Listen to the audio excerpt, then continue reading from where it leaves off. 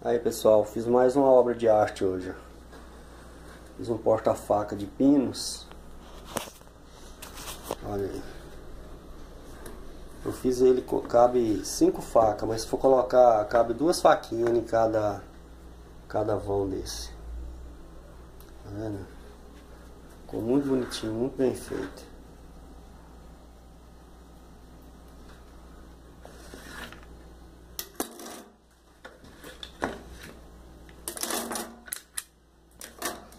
Aqui ó, eu usei 5 pedaços de tabinha de pinos. Aqui, o que eu fiz? Eu colei as 3 de dentro, colei e deixei secar. Entendeu? Aí depois que secou, eu fui e passei a serra. Passei a serra para fazer as aberturas. Aí depois que eu passei a serra, eu vim e colei essas duas de fora, que é essa aqui ó, e essa cá. Tá vendo? Mas ficou diferente do jeito que eu fazia. Eu acho que assim ficou melhor, né? Ficou mais estreitinha, a faca dessa, belezinha. Isso é a largura da serra.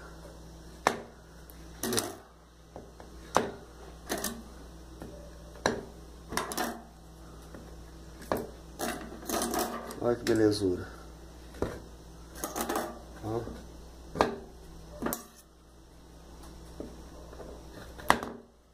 Ficou bom. Eu acho que esse aqui ficou mais bonito dos que eu fiz todos. Ficou branquinho. Agora eu não sei se eu passo óleo nele ou se eu envernizo.